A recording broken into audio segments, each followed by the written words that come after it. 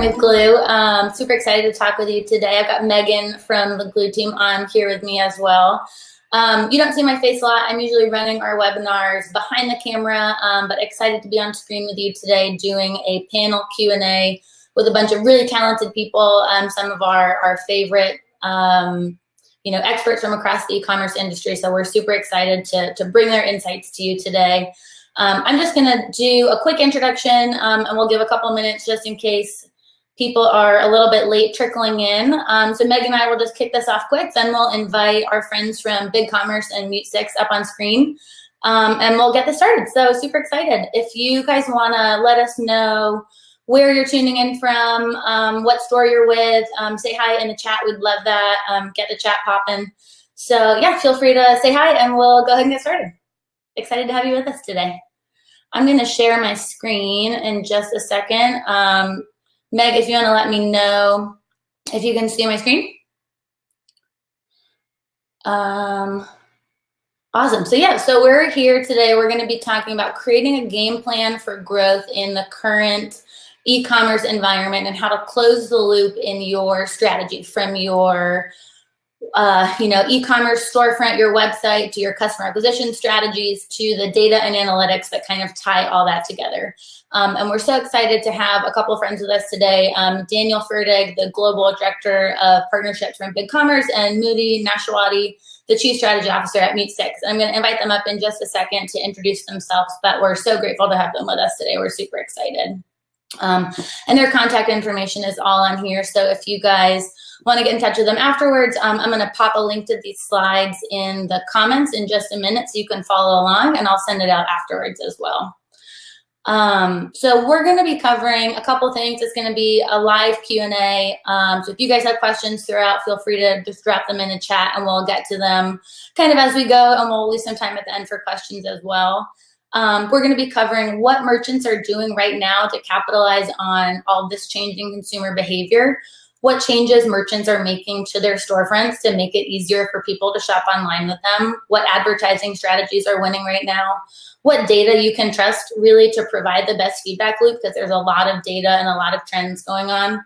And finally, just what KPIs you can look at to identify some opportunities for growth right now. And yeah, here's the questions we're going to be running through. I'll pop a link to these in the chat in just a second. I'm going to stop sharing my screen and invite our panelists up on screen.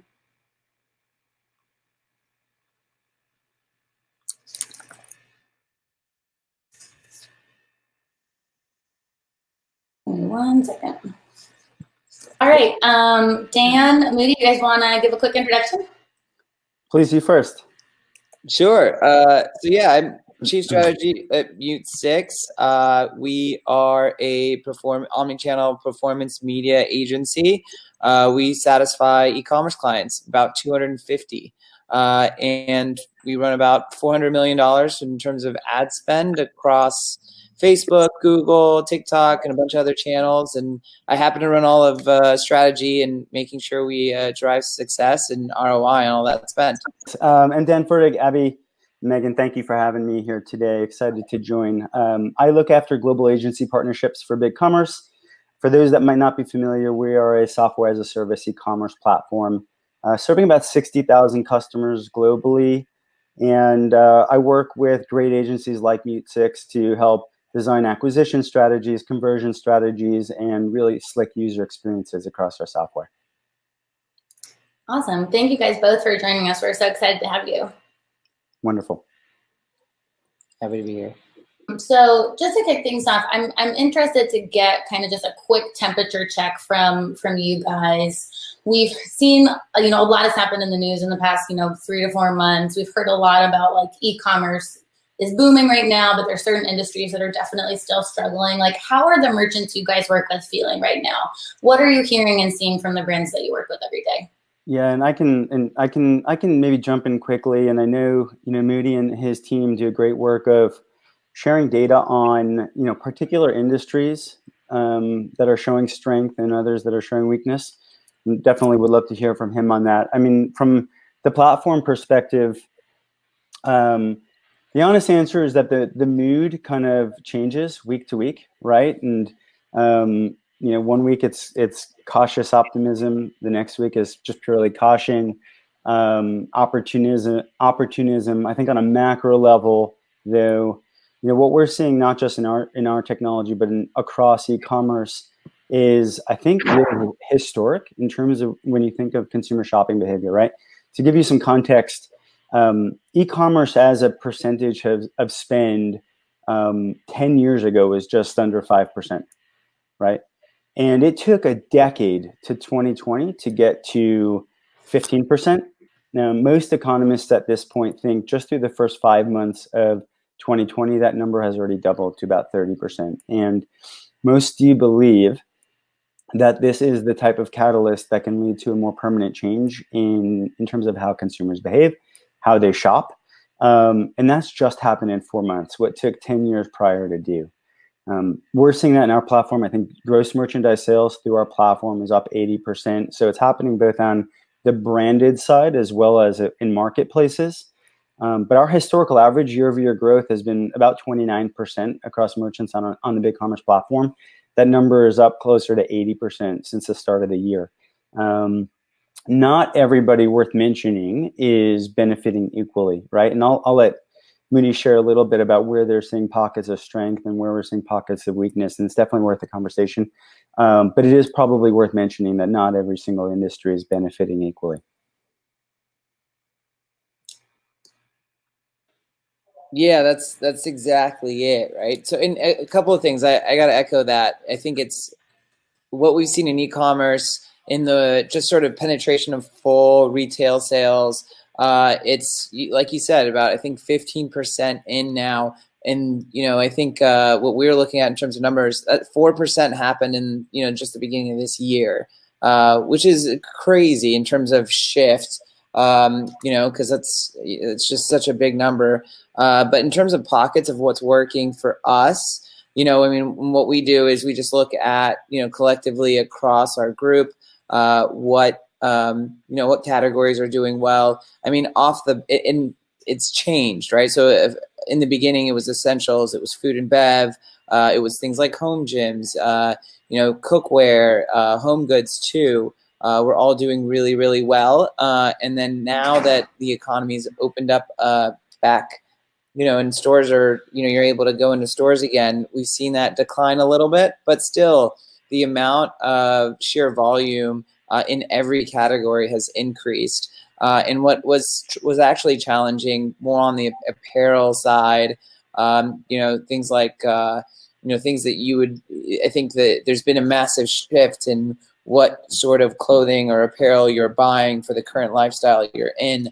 And we think that's the big opportunity is, the brands that have done really well throughout this, either we're in a category that happened to be benefited from everything, or are quickly positioning to new heroes and new products as quickly as they can based off of new consumer needs. And the one thing too that is driving all this change, I think, is obviously we all have new habits, but they're turning into behaviors, and there's a lot of survey data coming out now saying that these things are going to stick.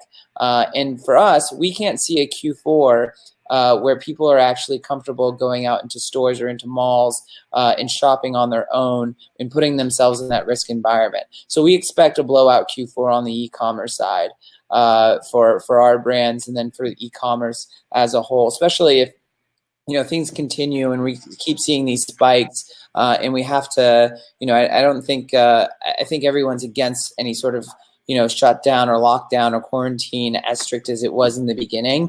But if we get a second wave or this continues, then you're looking at, potential more or the keeping of the same in terms of e-commerce sales across the board.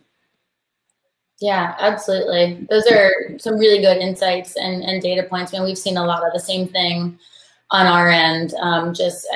Changes by the month. It's so widely different depending on the industry, but just the industry-wide numbers that we have been seeing and that we've all been seeing in the news and stuff. I mean, it's just unprecedented levels of change for sure. I'm interested, you mentioned, buying behaviors are changing, but those are turning into habits kind of as time goes on. there's been a lot of talk about how much potential this moment has for e-commerce. So what are smart merchants doing right now to kind of capitalize on those changing behaviors, whether that's shifting their business model, shifting their strategies? How are they preparing for the future in this kind of like new normal? And I know everyone's been using that term way more than they should. Yeah. Yeah, go ahead, please. No, I can talk really quickly in terms of, the category shift. The category spend has definitely shifted. The obvious ones are things like at-home fitness equipment. I didn't realize 6 months ago, I have 2 young children, how desperately I needed a background playground, right? So kids and baby, we're seeing a shift a lot towards books. People are, moving away from like things like digital audiobooks. And it's also shifting how people think about spend towards more physical items, as you no longer have a commute to listen to an audiobook. You're actually sitting at home and reading it instead. But smart merchants are also, not just capitalizing on the breadth of products that they may want to consider offering and the product mix that they want to consider merchandising, but also capitalizing on this newfound shift towards online spend, thinking about their acquisition strategy. They're thinking about how they go from a one-time customer purchase, understanding about where that customer came from, how they found them, and then capitalizing on that channel. And then at the point of transaction, really incentivizing consumers to, whether that's signing up for the loyalty program, whether that's submitting an email address for future transactions. I think marketers and merchants are becoming more sophisticated about the need to be able to capitalize on this opportunity and figure out a way to understand who that consumer is, where they're coming from, and what are complementary products, or what are ways that they might incentivize them to get to transaction 2, which, as you know, is the almighty sign that you're going to have a long-term customer. Yeah, absolutely. You need anything you to add on to that? I don't want to jump too soon to the next question. Yeah, I mean, it's interesting. I think there's like a lot of interesting behavioral changes. Home gyms. Like I was going to the gym in our office, and now I have a Peloton. So that's, and I actually really love it. I'm like, you know what? I'm probably not going to go back to the gym in the office. I also do like that you don't have to commute anymore. That's, I think I'm saving 2 hours a day at this point by, one, having a home gym, but also, so it's like there's all these actually great things of, that there's good things that have happened. And, I think, again, consumer behavior has really changed in every single industry, in every category. People are buying differently, and they're spending time differently. And, physical goods, like you said, have experienced an uptick. Arts and crafts has experienced an uptick. Things like sewing, things that get some, kind of like just new ways to spend your time where you can't potentially spend on leisure or travel, or have also all ticked up. But then interesting things like, I think Meg was going to bring up Ulta, right? So like Ulta has, and how do you buy cosmetics if you're not able to go into like an Ulta and actually try things on? So, there's like this big push, I think, from the cosmetics industry to come out with things like AR and things that allow you to do more of a virtual try on to, kind of solve some of the friction points of using cosmetics or buying cosmetics. So, there's all this new opportunity because the landscape has really shifted. And then the people who are, the smart merchants are like, okay, we accept that this is new. We need to go back in, research, really engage with both our customer base and then our market, and learn what they're doing differently so we can approach them with new products and really innovate. Is been the ticket and the key that has allowed merchants to really succeed here. Yeah, totally. Meg, I think she said she might have fixed her issue. Do you wanna weigh in there? Yeah, should we try? Yay! It's really funny when you can't speak and you're like, yeah, no, I think those are all great points. I was just going to say, I think it's been, I think opportunity is like the main key thing for a lot of our clients and that I've been working with one-on-one, and it's also like the adaptability too, right? So for a lot of my clients, maybe their focus was, like we work with Tree, and they were more focused on selling through Nordstrom's and Macy's. Whereas now it's like, hey, our focus is, we're going full throttle into e-commerce. So I think the merchants that I've seen have been the most successful have been able to readjust their strategy, whether that's, kind of like daily, weekly, whatever it has been for this whole thing. But I think the thing is there is a lot of opportunity to engage direct to that consumer. And so I think that the brands that I've seen that have done that very well have really maximized that opportunity. Just even like Tushy, that's a Glew client, and they sell toilet paper and bidets and things like that. So, they could never have predicted this insane amount of growth that they saw, but they were like, hey, now that we have this and we have all these customers, we really need to maximize this momentum, engage with them, and, really just go full force straight ahead. So. Yeah, I think that's such a good point. That's something we've talked a lot about internally. Like we see a lot of clients who have had a big spike. They may be totally different customers than you're used to getting. So, the importance of really analyzing this new customer base that you've gotten because of this change in behavior and figure out, how are they alike or different from your typical customers? What can you do to turn them from a one-time kind of, spur of the moment purchaser into a lifetime customer? Whether that's something like, I'm trying to think of like all the things I've bought randomly from like, yard work equipment to like hobby stuff for the house. Like, I think there is a lot of opportunities there for brands to turn kind of like, one-time purchasers that, bought something because they were bored in March into a true, repeat customer. Yeah. And that's something I was actually talking to one of my clients about earlier, was just this opportunity to connect with your clients too. I think people are all looking for new ways to connect with people. And so it's a great time to, when you get these new customers, educate them about your brand. Like even I was talking to somebody, they make cookware earlier, and I was like, they get this from a specific family in Italy. Like, people like to hear that stuff, and they really like to connect with you, and they like to support, brands that they think are doing great things. And so it's a great time to kind of share your story and connect with your customers on a different level than maybe you have in the past. Yeah, totally. On a similar note, so people's behavior is changing a ton. That means that the shopping experience has to change to meet that. We don't see this side of things as much on the Glew end. We're doing, reporting and analytics and stuff. But how are you guys seeing, merchants and brands actually changing their shopping experience to make it easier for people to shop with them, whether that's online, curbside pickup? Like what are people doing right now to kind of meet that need? Hey, Megan, why don't you jump in since you were muted for a while? Yeah, sure.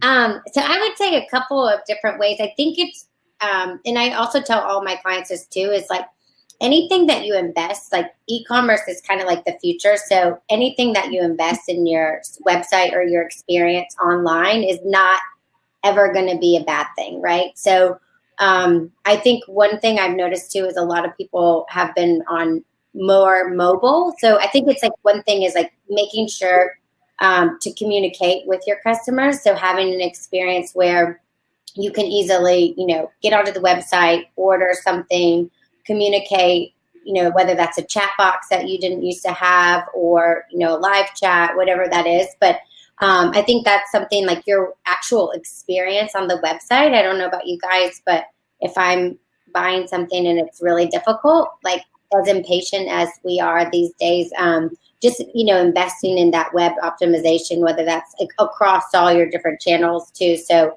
mobile, tablet, desktop, all of that. So I think that's one that's been key. Yeah, I would even echo that.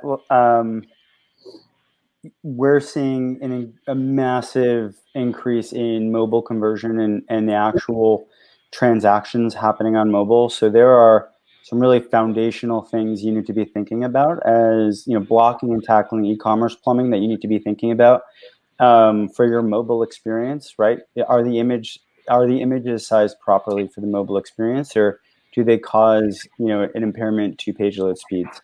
And that, by the way, will impact your SEO scores, right? So are you thinking about digital wallets the right way? And are you enabling people to check out? If I'm shopping upstairs in my bedroom at 10 p.m., do I have to go downstairs and get my wallet to be able to make this transaction? Because I'm definitely not going to do that, right? So there's the blocking and tackling that needs to happen.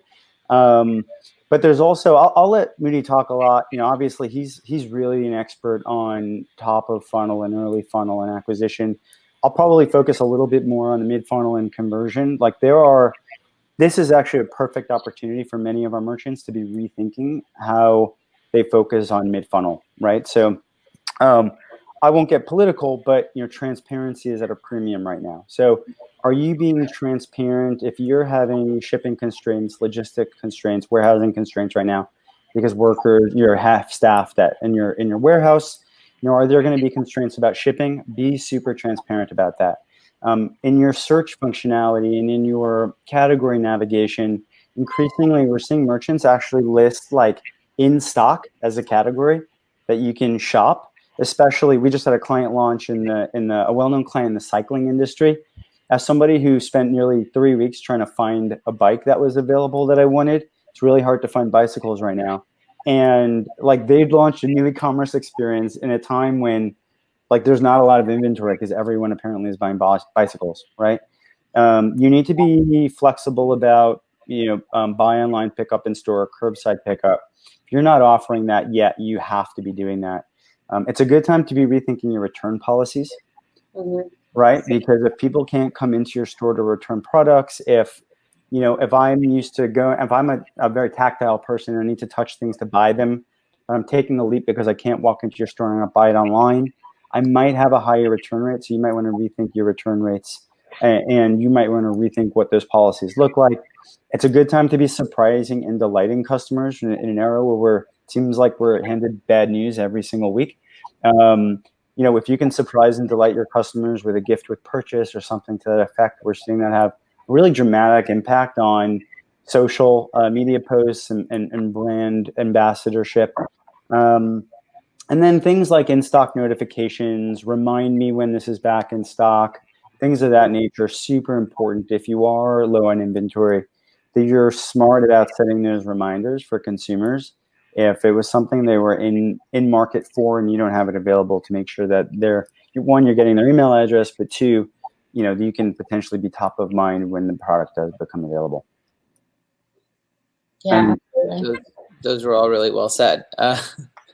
I'd also echo that transparency is key on, I think touch points along the customer journey, but also in terms of where you stand on, there's certain, social changes that are happening right now that are really important, and in your own sort of brand message around everything is really important. And I think consumers more than ever are making decisions not just based off of products and their needs, but also where brands stand for certain social changes. So something to consider is having a message, but also having it be transparent, potentially easy to find, or front and center, depending on who your audience is and how much you as a brand would like to take a stand.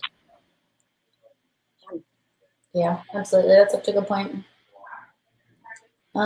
Yeah, all really good points. And I couldn't agree more on the transparency side of things. I think I've been doing a ton of online shopping, obviously, like everyone else right now.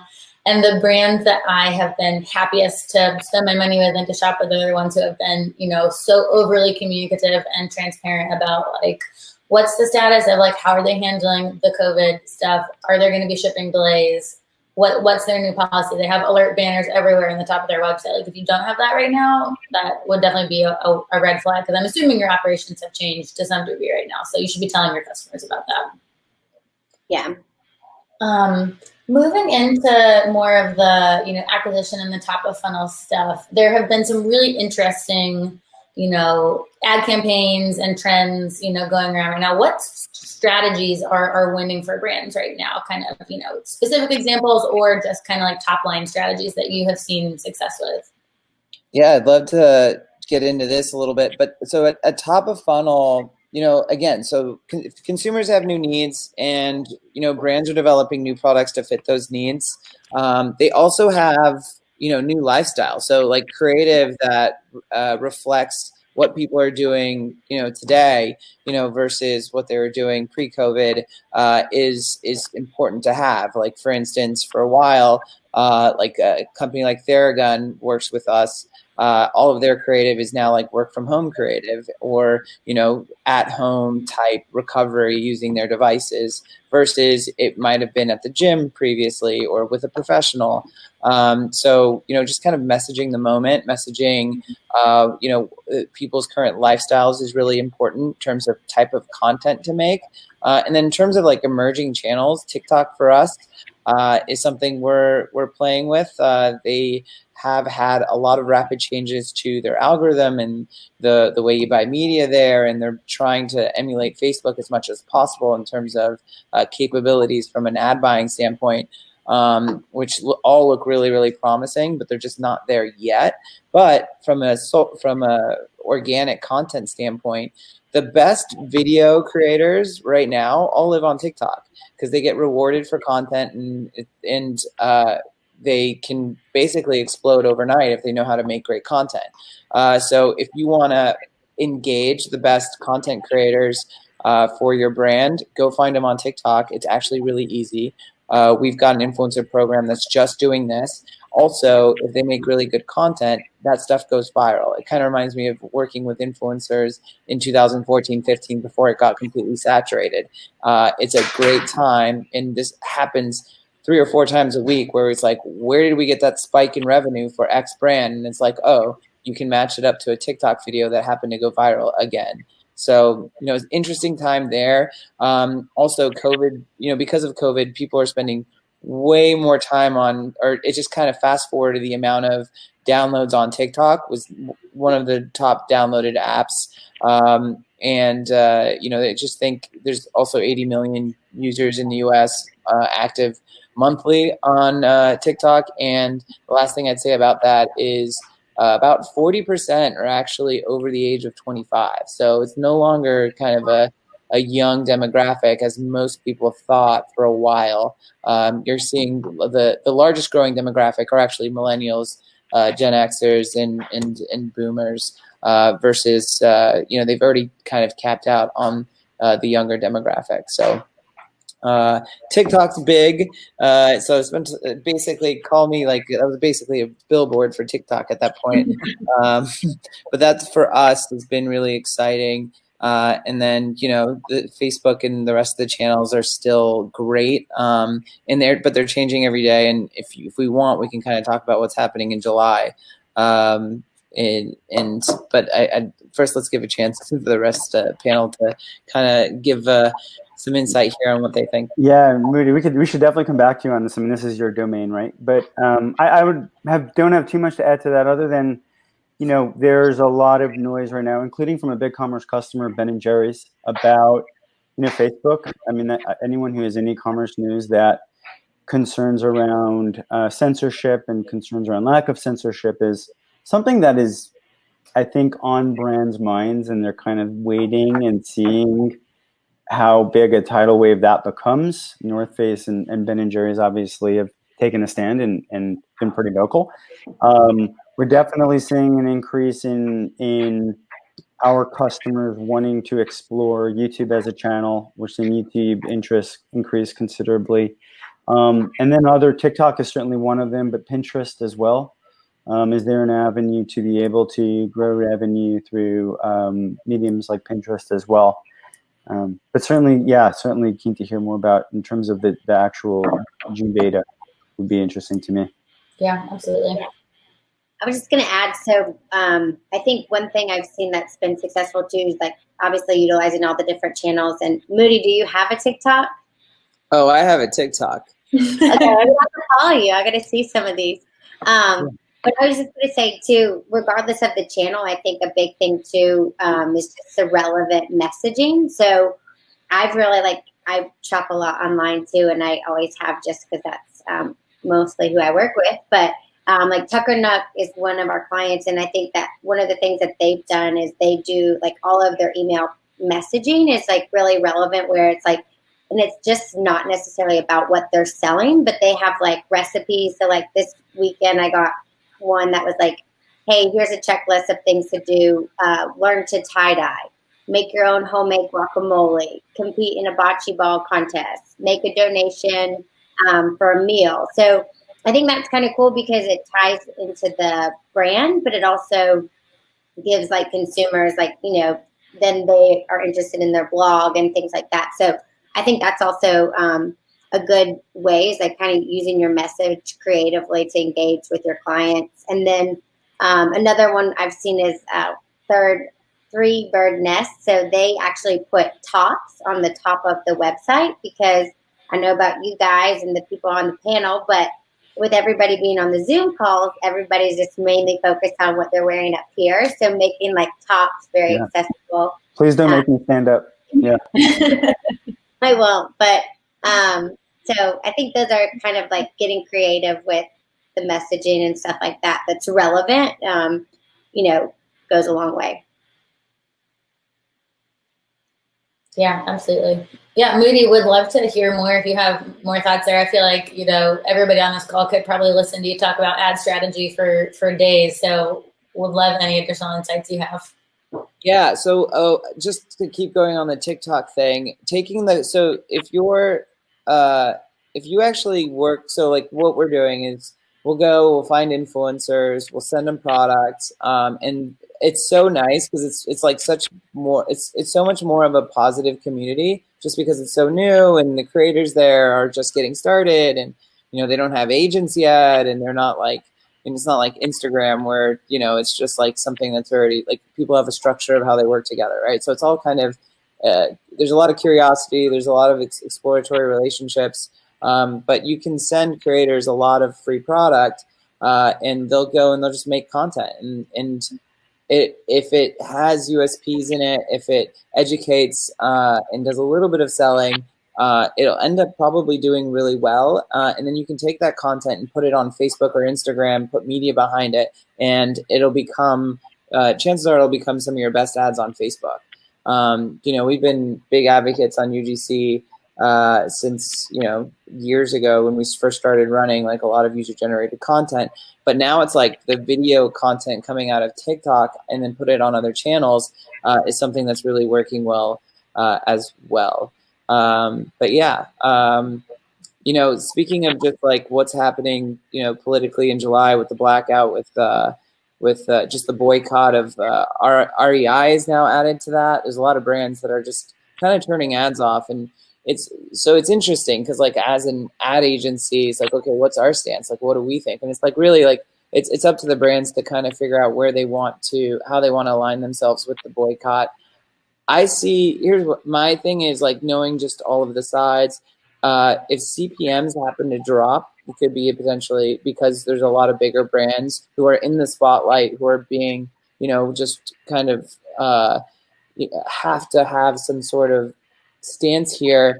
If they happen to pull their advertising budgets, I know CPMs will drop, which makes it more advantageous for some of the smaller little guys. But a lot of the smaller guys can't afford to really take a month off from revenue. I think that's the kind of the scarier part, is that if the smaller guys actually pull the plug, they may not necessarily be alive there.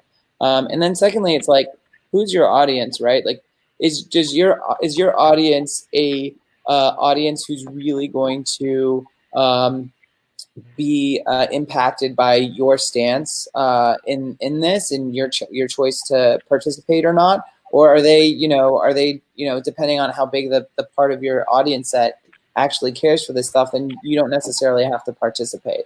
So I personally think like I think it could be for the smaller brands a chance for them to kind of have reduce CPM and maybe take advantage of the big guys who have to kind of shut down for the whole thing, which might be unpopular opinion. That's what I'm thinking. Yeah, no, that's an interesting take on it for sure, and a good thing for brands to keep in mind, I think. The TikTok stuff and the user-generated content, I mean, I've seen so many brands who previously I don't think had really utilized user-generated content a ton, using it for not only just ads, but like creative on their websites.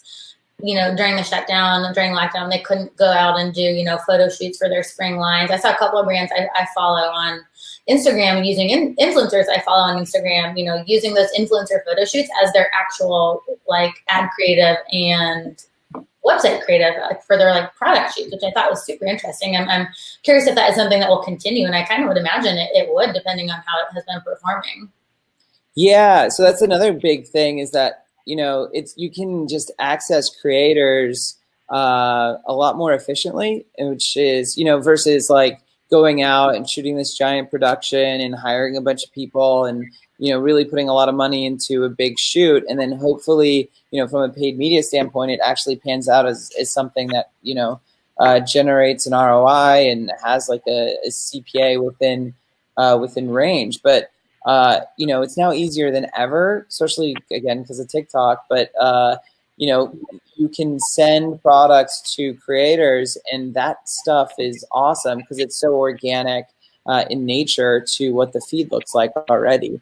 And, you know, and if you talk about how people's shopping behavior are changing, you know, they're getting their influence through Instagram, TikTok, and online publications now more than ever, especially because they can't go out and they can't, you know, really experience, you know, the same sort of, you know, in-store shopping experience. So it's basically all online now, and it's the peers that and friendships that they've made in their online communities in terms of where they're getting their insight and inspiration for how they shop for themselves. Yeah, absolutely. And you can just get like really, you know, high quality content from online content creators, Instagram, photographers, TikTok, video producers. Like it's high quality content. I would imagine that brands will continue to rely on that even after, you know, all this is over. Yeah, and there's so many photographers and videographers who are putting out like behind the scenes of how they shoot the content, which I really enjoy. Mm-hmm. That's a lot of fun too. Yeah. Yeah, great, 100%. Yeah. Awesome. So we talked a little bit about acquisition. You know, the flip side of that brands are always focusing on is retention, retaining their existing customers. So how has that balance been working out lately for the brands you guys have been working with? Like how have you been recommending brands focus on acquisition versus retention and weighing that balance throughout COVID, throughout the past couple months? I can touch on some of the kind of loyalty aspects of it. I think it has shifted considerably. I think from a merchandising standpoint, and this is extending to paid ads, but how they merchandise their site is increasingly, at first it wasn't, and they've all become more sophisticated, in tune with how consumers are behaving, right? So now you're seeing the work from home bundle. If it's a consumer electronics company, you're seeing the work from home package if it's an apparel company. It's no longer about cosmetics for going out. It's about beauty regimens for, you know, staying at home when you can't go get a facial.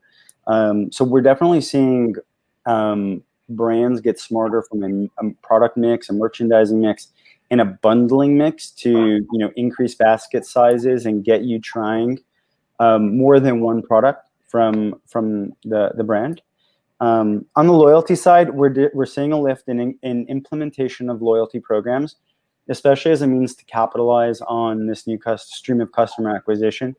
In some ways, and Moody alluded to it, you know, COVID combined with, you know, what occurred on May 25th and how that's changed the world, and I think mindfulness of social justice. A brand more than ever has an opportunity to express what it stands for, right? And brands you might not necessarily have historically thought of as standing for anything, right? So I always joke, my wife is the least socially inclined person I know, maybe one post to social media a year.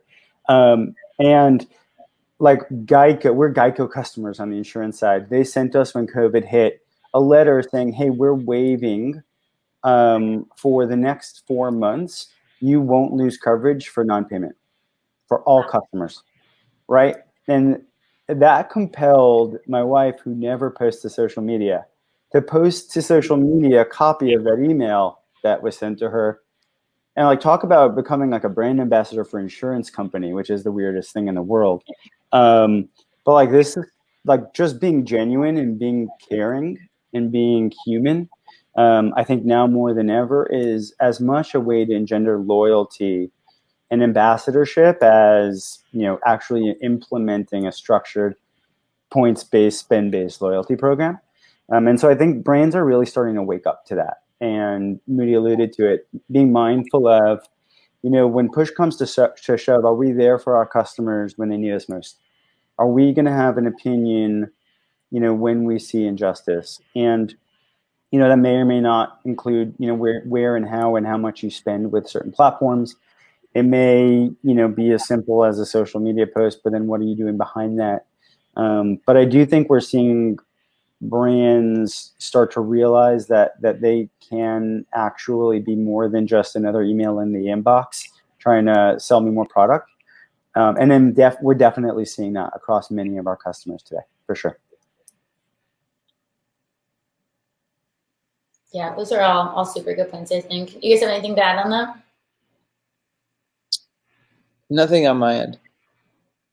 No, I was just going to say one thing. Basically, both are important right now, but one of, like, kind of just like with the increased traffic, just like with Black Friday, Cyber Monday, it's not, you want like your loyal customers to repeat purchase. You still want to acquire new customers. But one thing that somebody was talking about like their Ollie gummies are out of stock on the website. So it's like, you want to be kind of focused on, if you're trying to acquire new customers, it's probably not the best time to be marketing if you're out of stock, or if you are out of stock, thinking about making it to where then like they could, like you said earlier, Dan, you know, alert me when it's back, but kind of maybe taking care of your customers and giving them first priority to those products. So I think that's something. Yeah, we have a customer. I'll give them a shout out. Actually, I take that back. I am a customer. They are not a BigCommerce customer, but I'll give them a shout out anyway. There's this company called Drinkwell that when COVID hit and me and everyone I know was probably having wine on a few too many evenings a week, hit, they actually proactively, it's a supplement, it's a vitamin you could take. If you've had a little bit too much to drink, you'll feel better the next morning, and it works. They proactively, yeah, we're gonna have everyone leaving the conference. They proactively actually sent me, I hadn't even ordered it, they sent me like a free like package. And they were like, times are tough. Hopefully you don't need this. Wow. If you do, it's here for you. Thanks for being a loyal customer. And I mean, I'm a customer for life for them now. So it really is a opportunity to have a relationship with your customer. It was a handwritten note from their founder. So, you know, you don't need to be a Geico to extend yourself and actually think about what is the relationship I can have with my customers today. That's really cool. Yeah, that's awesome. That's such a good example of how, you know, one gesture can make you a loyal customer of someone forever. Yeah. There are very interesting points. I mean, there is like a lot of points to that. It's like you have the opportunity to really reach out and make all these really interesting stories because, you know, it's not, you know, there are a lot of things happening. So it's like you can, you know, if you can bring comfort, if you can bring joy, if you can help people pass the time, if you can help people forget and get away from it all for a bit. And it's not necessarily always with products. Sometimes it's like, oh, we made this, you know, Excel sheet of all these really cool things you could be doing that align with who we are as a brand. Or we put together like Spotify playlists that represent, you know, us as a brand. Like, take a listen, it's fun. So like, you know, I think brands, if they can do it and it fits their persona to be fun and exciting and engage in some way, there's a golden opportunity for it. That being said, there's also this massive opportunity on the acquisition side to go and find new customers. And so, like, you focus on both hand in hand, and you do what you can to really kind of balance and round it out. Yeah, absolutely. And I think that's such a good point. We, Meg and I were talking recently, totally unrelated, about, it might have been a yoga brand or something, like it was a women's wellness brand. They sent out this great email newsletter that all it had in it was a Spotify playlist. Like, it wasn't even a marketing email. And it was just like, hey, here's this cool thing. It gives you kind of a look into their team. It makes you feel connected to the brand. I think that's such a good point. I think it gets to the most basic level of thinking about, like, what is the value that your product is adding to someone's life, and how do you make them see that, whether it's sending them a freebie in the mail or, like, surprise and delight. I think, it's the most basic level of, like, what are you in this business for, and how is it helping people, and how is it adding to their lives, and how can you highlight that in a really cool way? Yeah, I think so we have a company called Funboy, which makes pool floaties. Oh, yeah. They also make the kiddie pools, and which is really, so I don't know if you know this, but, like, sidebar, if you go to Google Trends right now and type in kiddie pools, it's like all-time high on trends, which is pretty cool. But one of the ads they're running was, like, just a picture of kids, like, out in the front yard in the kiddie pool, and it was like, if you throw them in this and keep them wound all day, they'll sleep more, like, at night or something. I forget the exact, but it was, like, hilarious. I was like, yeah, that's good. Yeah. So you can really take that into your copy and content creative too. Yeah, that's awesome. I have seen from, like, the mom influencers on Instagram that kiddie pools are really blowing up right now. Yeah, kiddie pool and fireworks, apparently. Yeah, no kidding. What a weird summer. Weird times. Cool. All right, we're gonna pivot into our last couple questions now. Kind of more focused on the data and analytics front. So we got two more questions. Do you guys have any thoughts, any questions right now? Drop them in the chat box or in the Ask a Questions module at the bottom. So I'll start reading those. We'll start tackling them kind of towards the end. But kind of overarching data and reporting question. We've talked a lot, even just on this call, about all the different data trends that are happening. Your consumer behavior is changing, you're getting new customers, your acquisition might be spiking. How do you know what data to focus on right now? Because things are changing so fast. How can you pull out what is data that is actionable that you should really build a strategy around versus what is kind of like a flash in the pan that it might go back to normal in a couple months and it's not worth really focusing on? Yeah, I can tackle that one. So I think lifetime value is a great thing to look at, because that's going to take into account, like, all the different factors, but it's also something that you can kind of focus on in terms of, like, driving your force of loyalty with that. So at Glew, we have these 4 cornerstone approach that we do with lifetime value, and it kind of looks at, like, the who, what, where, when.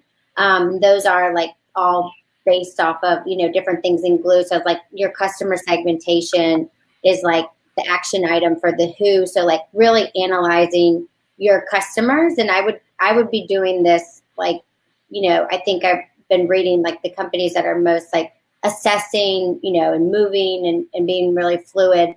I think that they're going to be the most successful with that. So, like, identifying, like, who are your customers, like, even just, like, your VIP and ways you can engage with them.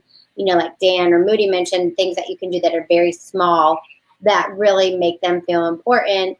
So yeah, the who, what, where, and when, I think are all great ways. But I think there's going to be some things, like, obviously, with the more traffic and things like that, you're going to have some, like, quick wins that might not necessarily be long-term strategy, but I think capitalizing on that and then looking at your strategy long-term too is probably going to change. But I also, one thing that a lot of my clients have talked about is forecasting is something that's been really important and a much bigger need and focus, just because, like, really forecasting, like, sales, inventory, things like that. It's not necessarily like, hey, 4th of July is coming up. It's not necessarily going to be exactly what it was last year. So kind of like, really focusing on forecasting the business is a little bit more important and different because it's not going to be exactly the same as it has been in the past.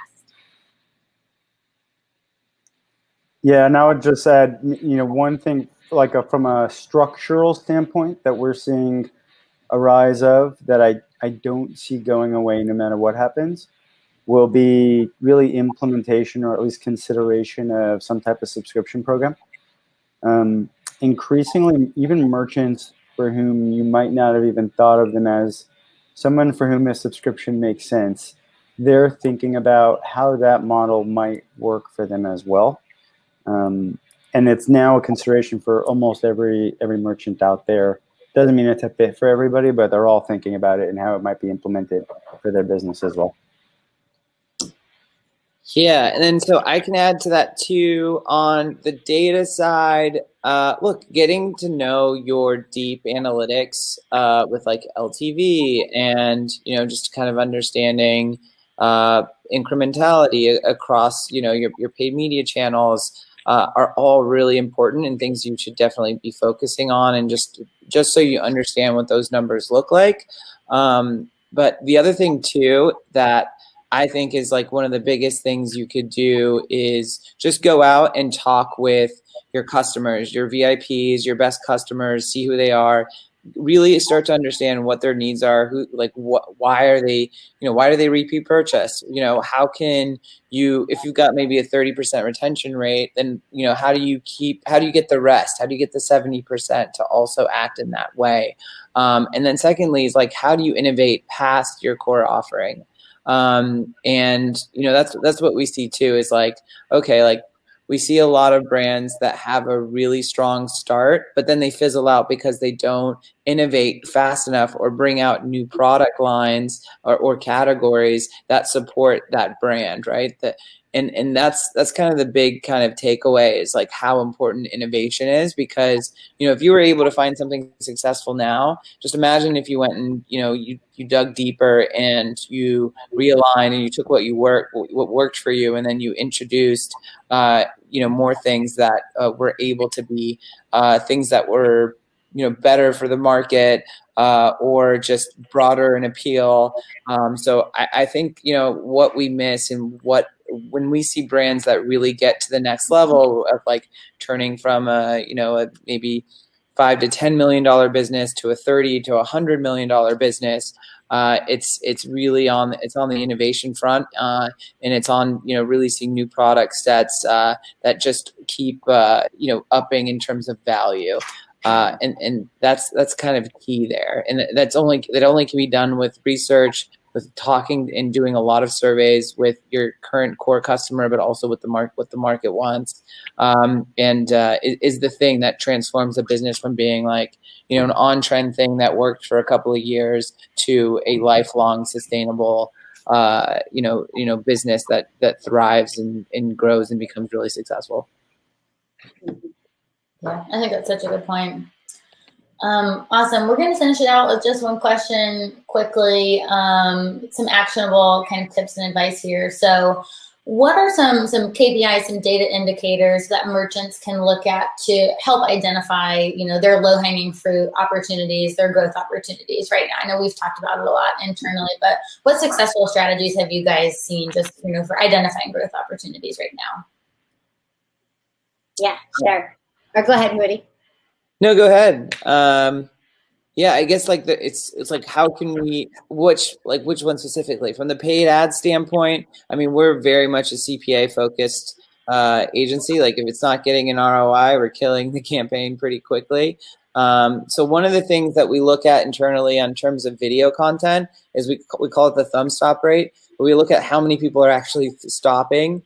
So we basically created a ratio of like people's impressions by people who are making it to a second and a half or 3 seconds long, and that to us is a thumb stop rate. And if you've got a thumb stop rate of at least 30% on your videos, you're doing really good. If it's lower than that, then whatever you're choosing as a thumbnail or your opening video sequence is not stopping people and engaging them with your content. So that for us is one on the front end. It's like a CTR for video for us that we look at. But beyond that, for us, it's like we definitely look at return on ad spend, CPA, and then the other thing is like there's a couple of key things that are really important. It's scalability of content, and it's like looking at liquidity of your media buy across placement, your audience, what audiences you're choosing, the creative you're putting out there. Make sure you have like all of the different types of creative in both, and mainly I'm talking to Facebook and Instagram here as key ones there. But those are all important things that need to be done that that I think a lot of people forget. And if your product, like there's this thing that someone said a while ago that I really like, but it's like, how appealing is your product to a certain category of people versus like the general, let's say, people you see at the DMV. And the more broad it can potentially be, like the more broad your appeal could be, your offer or product could be appealing to the bigger, public, the more you're going to get in terms of scale. And that kind of goes against like, build your product for small niche groups, but like also like, in terms of success, like going bigger and broader will allow you to really take on and build a big company if that's what you want to do. Yeah, definitely. Dan, Megan, you guys have anything to add on to that? So Moody alluded to it. I'll be real fast because I know we're running a little bit over. I would say a real detailed look at the products that are performing compared to the customer profiles that you have on that customer to understand how consumers are engaging with different types of consumers are behaving with different products. And now you definitely hear my children in the background.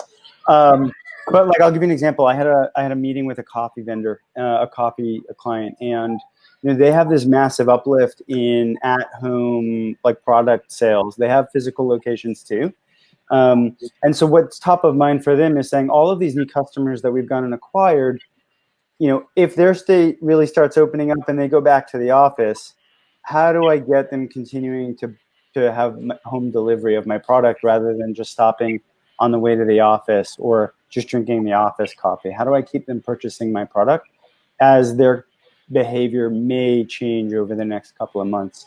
So my only advice would be thinking about not just what's now, but what's next in case consumer behavior does change and start to prepare for it. Yeah, that's a super good point.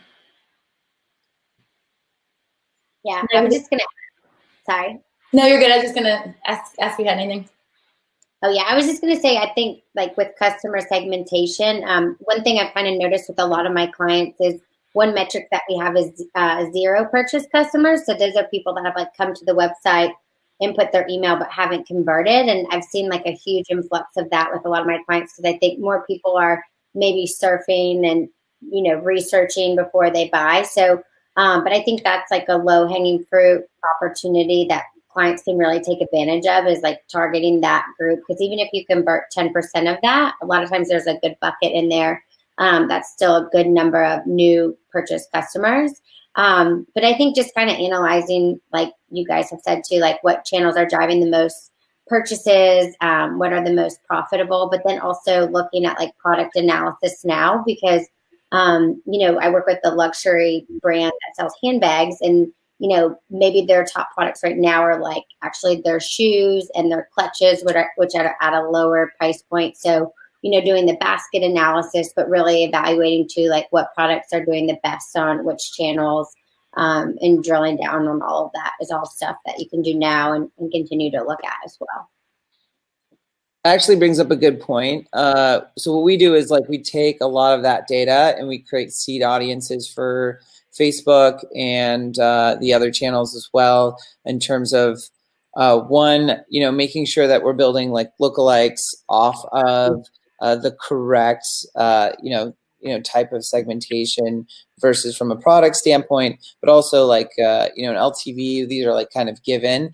But the other thing we could do is like kind of analyze what's the, standard consideration phase across the purchase journey or the journey to purchase.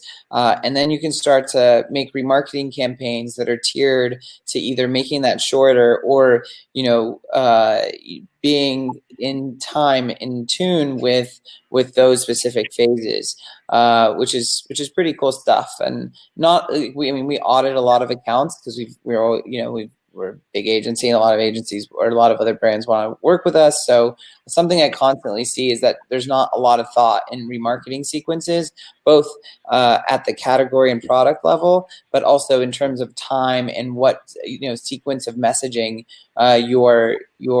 you're actually putting together for people in different phases of the funnel. Yeah, that's a super good point. Awesome. Well, thank you guys so much. That was so illuminating. I could honestly talk to you guys for hours. I know we've gone a little bit over our time, but it was really, really impactful. So thank you guys so much. We've gone through all of our questions. I know we've gotten a couple of questions already, so I'll tackle those quick. If anybody else has questions, we'll hang in here for a couple of minutes. If you have a question, if you want to know what Moody's TikTok handle is, which I would like to know, maybe he'll tell us if you ask nicely. Leave us your questions, and we've got a couple, so I'll try to go through those now. I don't have a TikTok, by the way. My husband has one, so he shows me the funny ones, but it is really addictive. Mine isn't big at all, and it's definitely not digital marketing content. So if you want to really goofy videos, it's Moody by nature. Nice. To be my Instagram as well. Awesome. But yeah, do we have any questions? Did you say or? Yeah, we've got a couple in there right now. So Dan, I think this came up when you were talking about how most businesses are or should be looking to add a subscription option right now. So someone asked, how do you decide which products to offer as a subscription for brands that are considering doing that? Yeah, that's a great question. It's one that is hard to answer in a webinar format without really getting granular about what their product mix looks like. A couple of considerations. Is it that I would just at a high level think about? Is it something that's consumable? Right? Is it a fast-moving consumer good? So if it's food and beverage, if it's obviously the razor blade example is the best, always the one that's talked about. If it's something that's consumable that I need a new version of or that I need to buy more of each and every month, that's the most obvious answer. But sometimes the most obvious one isn't necessarily the smartest one to do too, right? So we have a client now, and what they do is they sell bats. And they offer a membership subscription to bats for kids' bats. So if you have a 5-year-old that's just getting started in Little League, they grow a lot between 5 and 7. Rather than having to buy another bat every year or two, it's a subscription where I can send the bat back and get a new one that now fits the size of my children. So they both sell bats, but then offer a subscription model as well, right? So it's hard to answer without understanding the business around what products I would recommend. The easiest ones to recommend are the ones where either it's something that's consumable, it's something that is highly changeable, like fast-paced fashion as well, or seasonal.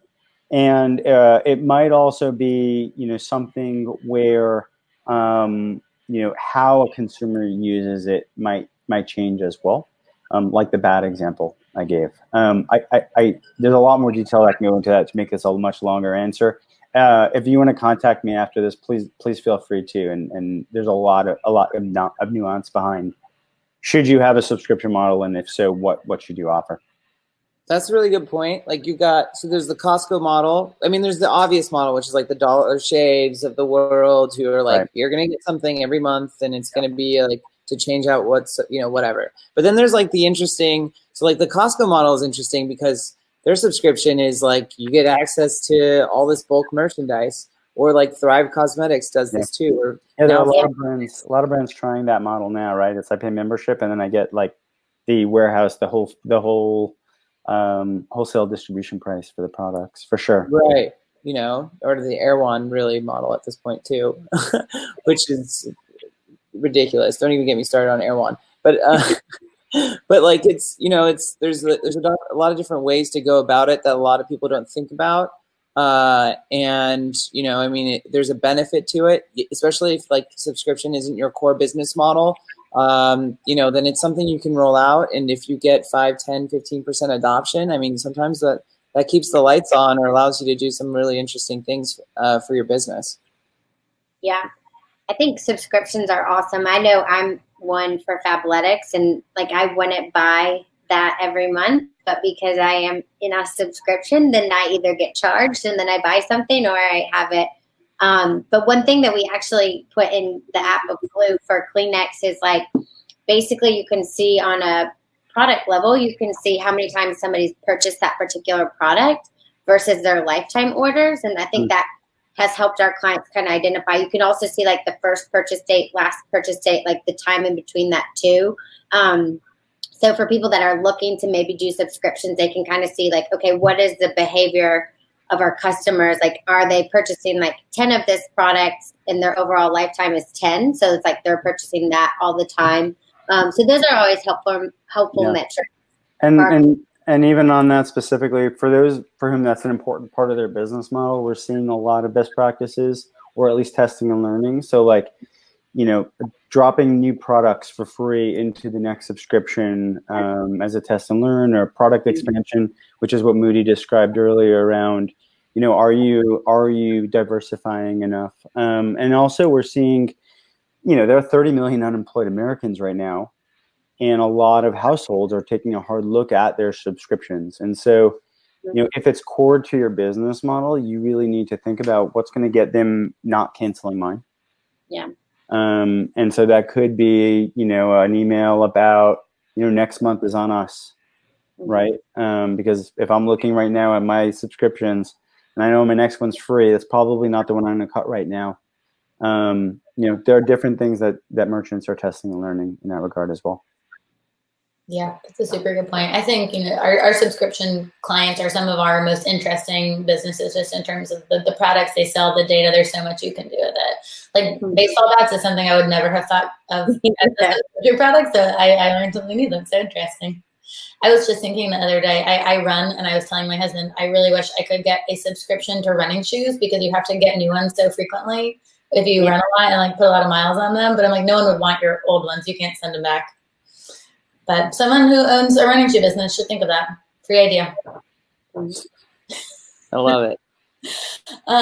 We've got just one last question here. I think this came up when we were talking about, I think maybe you were talking about, you know, different channels trending. You know, TikTok's really big right now.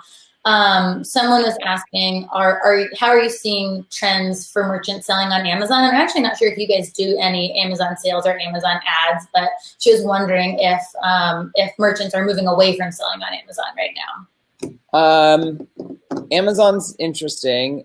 We haven't seen people move away from it. If anything, people are gravitating towards it just because there's just so much volume there that you just can't ignore.